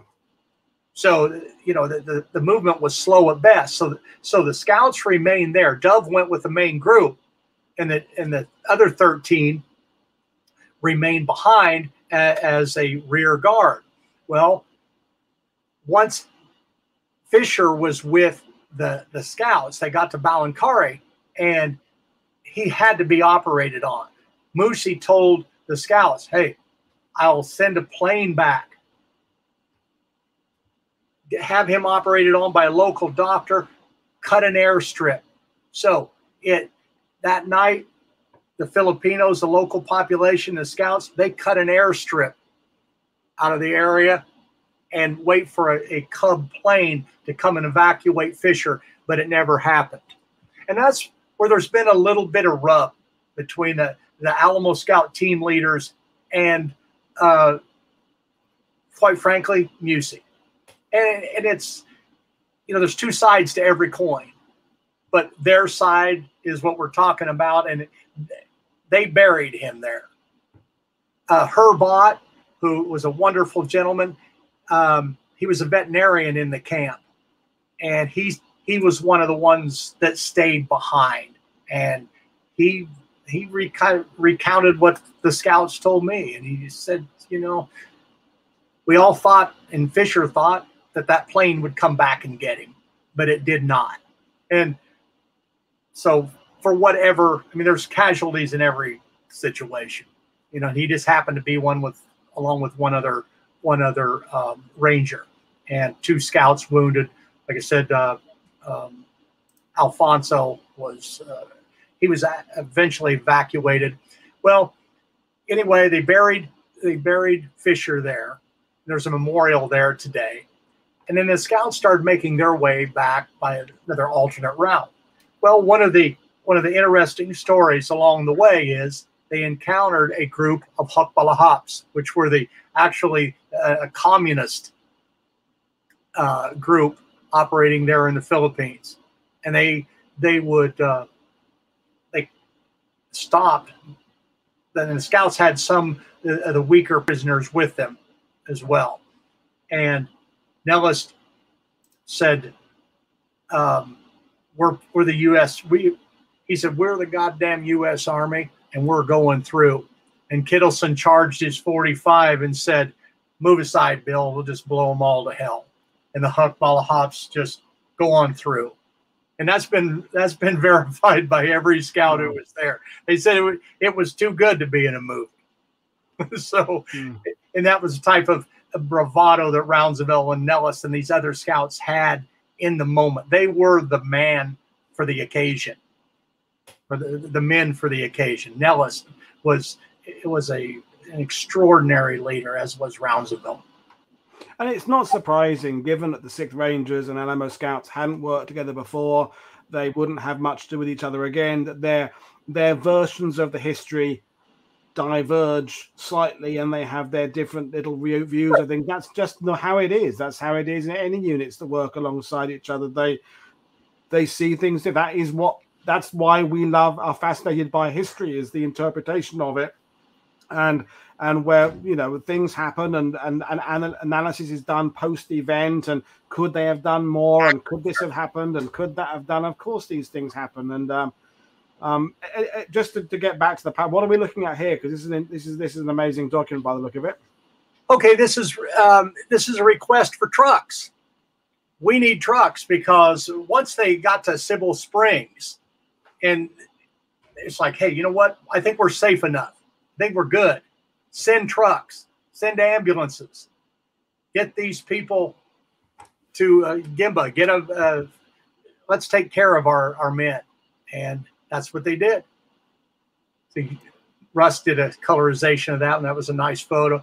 They're the first ambulance to arrive right there. You see, they have 4 men in that, and I believe they were taken to the 92nd Evac Hospital. And funny side note, Roundsville and Nellis went to visit them, and said they were stopped by a nurse who was tough as the Japanese at the camp. And he finally said, "Get the hell out of my way." He said, "We won't be long." And they pushed their way through, and he said, "Probably wasn't the right thing to do, but we smuggled in a couple beers for some of the prisoners." He said they were all very grateful. And he said it started a lifelong love affair with the prisoners, for the Alamo Scouts and the Rangers. And again, I can't believe how amazing, how many of these images we have here. And you know, sure. I'm conscious of the fact we're coming up to 2 hours, and I'm loving every minute of it. But you know, people are going to have the things to do, and people might want toilet breaks at some point. But yeah, I mean, it's an extraordinary presentation. I'm loving every second of it, and these photos convey so much in terms of the relief and the joy and I can't possibly imagine what it'd be like to be liberated from a prisoner of war camp, and confusion first and disbelief, and then you realize, because these photos are going to be hours, if not even a couple of days later, some of them, because you know they're getting back to the hospitals now. Things have had a chance to sink in a bit. Immediately after, it was very fraught, very, very tense. They've got to get them on the wagons out there, but later on, as you can start to see now, like this photo, the understanding of what it really means is starting to appear on their faces now. Yes, and you know, after this raid, the Scouts, Roundsville and Nellis together told me this. We were in Colorado, and they said right after the raid, because of what happened with Fisher, he said Musey called them into the office at 6th Army headquarters and asked them to join the Rangers. He said, I'll promote you to captain and you can join the Rangers. They said, no, we're not going to do it. Well, to go one step further, it's funny that the Rangers and the Alamo Scouts ended up in Japan together in the same barracks with bed bugs and lice so bad. He said they actually, all the men, they got along great with the Rangers. It was just really that little conflict at the very, very top. But all of the enlisted men received Bronze Stars for this. The officers got the Silver Star, and Musey and Prince got the Distinguished Service Cross, and everyone there got the Presidential Unit Citation.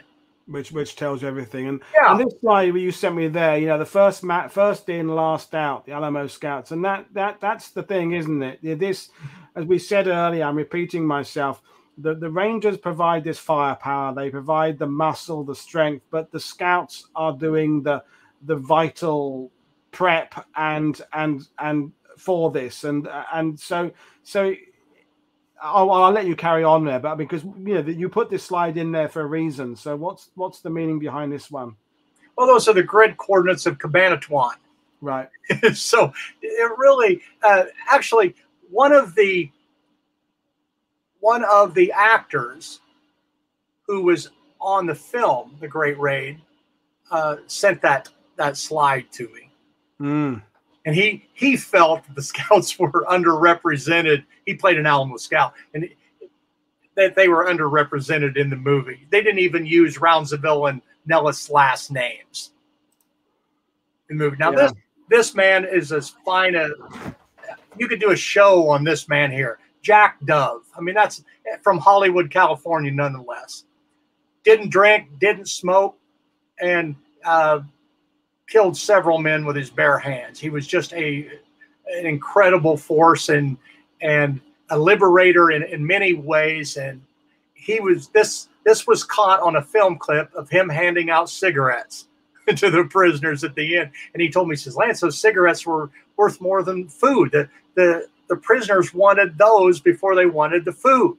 See, I was given a couple packs to every prisoner, and he said they had jeeps full of them. Yeah. He said, and incidentally, his wife was sitting in a movie theater a week later when this aired on Movie Tone. Wow. And saw that, and she was telling me about it. And she just started screaming. This was a group shot that I colorized, taken after the raid. There's Nellis to the left, Roundsville to the right, following the raid. Absolutely superb stuff. And here, now this is one area that really hasn't been delved much into, but after the raid, it was such a spectacular event which electrified the nation. The word came down from the War Department, get these guys back over here. So 2 scouts who had college, the enlisted men, were selected. Harold Hard from Coldwater, Michigan, and Gil Cox from Enterprise, Oregon, were selected from the scouts along with 10 Rangers to come to the United States on a 30-day war bond tour. Well, you see here in this document here that Hard and Prince were on an edition of We the People, a radio program, and they're trying to sell sell a recording to Hard's family on this particular and these photos of there's Bing Crosby there. This made the press. It was a big morale boost, and it's amazing these guys got the credit and they went back on the war bonds drives. I can't help having in my head, Lance, what happened in Manila just frankly days after this, because that's the other side of it. This has been a great success. There's 511 prisoners, so not just Americans. There were some Dutch there, a couple of other nationalities there, some civilian things, but huge success. Just minimal casualties on the Allied side. A few of the guerrillas were killed, and yet just the days later, we have that absolute horror of what happened in Manila. And I put the link in, folks. If you haven't seen it yet, we had James Scott on a couple of weeks ago talking about his book, Rampage. And that's this thing I always try and do on World War II TV is connecting the dots and adding the context, because unfortunately, that's how wars go. For every brilliant success where you can say, fantastic, brilliant, great, there's this other side, there's a darker side that's happening at the same time. And it's important to understand that for these prisoners, the war is over. Their health is going to be restored. For the Philippines, there's a hell of a lot of hell on earth coming very, very quickly. And I don't want to make people leave this show thinking that the Philippines is now liberated. Everything's all peachy there, because there's a whole lot of crap coming their way very, very quickly, which, again, we cover in the show with James Scott. So I urge people to go and watch on that. That's not what we're talking about that today. We're talking about the Alamo Scouts. We're talking about the Rangers. And that photo says it all. It goes to the very top, doesn't it? March 7th, that's one of their first stops. They flew them over to the United States. They met with the president here in the Oval Office. To the far right, you see Gil Cox's face. And then right over Roosevelt's right shoulder is Harold Hard, the other Alamo Scout. So there they are with the president. And he said to him, it won't be much longer, guys. And he's true. It wasn't much longer. This actually, I believe Roosevelt's final in-person meeting occurred this day before he went to Warm Springs and suffered a stroke and died. He doesn't look well in that photo. It's very poor quality, but he looks, with what we know happened very, very shortly after, he doesn't look well. Yeah, the scouts said Gil Cox told me he was very frail, but he was very very pumped up by the raid, and he shook everybody's hand individually, and it was pretty neat for him too. It'd been a long war. An example of the scouts appearing in a magazine article about the raid. On the next one, that's a Alamo Scout team at the end of the war as they went into Japan.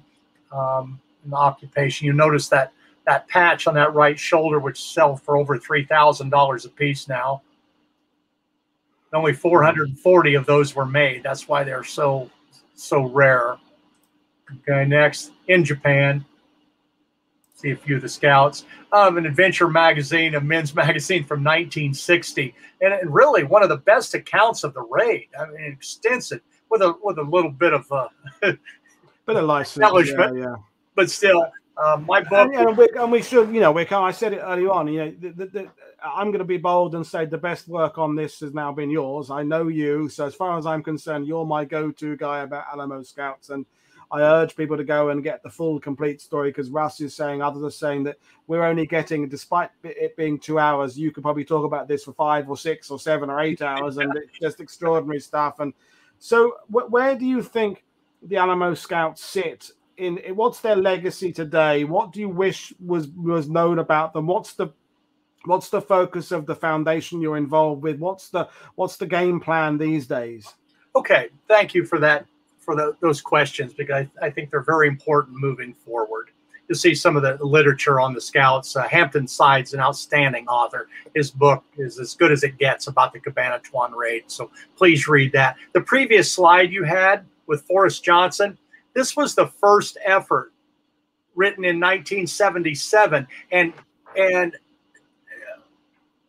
Pahota actually and Josen, he interviewed them in the Philippines. They came to the United States and stayed with him. People were relatively young still at that time.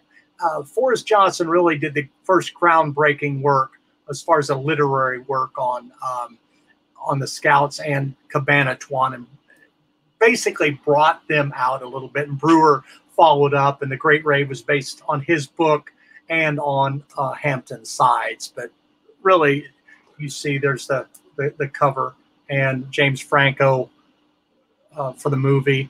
But to your point, Paul, and to your questions and the actors, is the Scouts, I think when you place them into context of who they were, what did they contribute? Well, I think in their theater, I think they did great by the 6th Army. I think they fulfilled their mission. They saved a lot of lives. At the end of the day, I think what you look at is, were the subsequent missions that they provided information into, that was developed into intelligence, did it save lives? Did it help accomplish a mission, achieve an objective, and ultimately shorten the war? And that's what we're looking at. We're looking at the end game here now, as from a historical perspective. So were they successful in that? Absolutely. They were successful because they took volunteers, incredible men to begin with, specialized training, intense training, intelligent training. And it all began with the caliber of the men, and they were used for the purpose they were created for. They were not misused. So I think the lessons there, and we didn't mention this, but they were an ad hoc unit, which means they were just simply developed for a specific time, for a specific mission, and they had no lineage. They were effectively disbanded after the war. Well, there was our mistake. The Scouts basically shut up, went back to their lives, and the lessons learned were largely ignored or forgotten or vanished. And in many ways, the Special Forces had to relearn some of the lessons as far as in the jungle environment that the Scouts, I think, could have taught them had they utilized the government utilized the resource better. Now, when Volkman got together with Aaron Bank and others in the early 50s, and formed Special Forces, they took some of those lessons, but I'm not sure how much. I can't find any evidence that they were interviewed. The Scouts were interviewed. Now, Nellis was recruited by the CIA for his special skills. He was the California rifle champion. So we can all imply or infer what that means. But in the end game, I think the lessons were lost. Now you see there, that's John Cook, who was a champion of the Scouts in the ring. He was a POW. This is Robert Prince to the left, and Bob Sumner representing the Alamo Scouts at the Ranger Alamo Scout Memorial dedication on August 11th, 2000. Now, I have to say, I would have been there, but that's my daughter's birthday. And how inconvenient is that, Lance? And I don't know who's... Well... Oh, all this expert planning, and it goes wrong like that. Terrible. Well, I did get the hat. They did send me the hat. So I had to get that in. She's my tech expert that helps me. So I wanted to make sure everybody saw that. Here you see a memorial stone that was dedicated at the Airborne and Special Operations Forces Memorial. And Bradshaw Hall. Now this at the Special Operations Missions Training Center there at Fort Bragg with the Green Berets. You notice it's Colonel Frederick W. Bradshaw. So it had to go through a highly competitive process where they evaluated people. And I actually had to dig up a lot of stuff for Bradshaw and kind of validate what he did. And I am just thrilled for his family. He died in 1946, 40 years of age of a heart attack. But they saw that he was such a trainer and he's so innovative and forward thinking that they named this training center in his honor. So it is now Bradshaw Hall. And they train special ops people all over the world. Here you see Rafael Alito. It was a lieutenant general, went on to become the Minister of National Defense under Ferdinand Marcos. Bob Shirky, the last general on active duty to have fought against the Japanese. Irv Ray, a major general in the Air Force.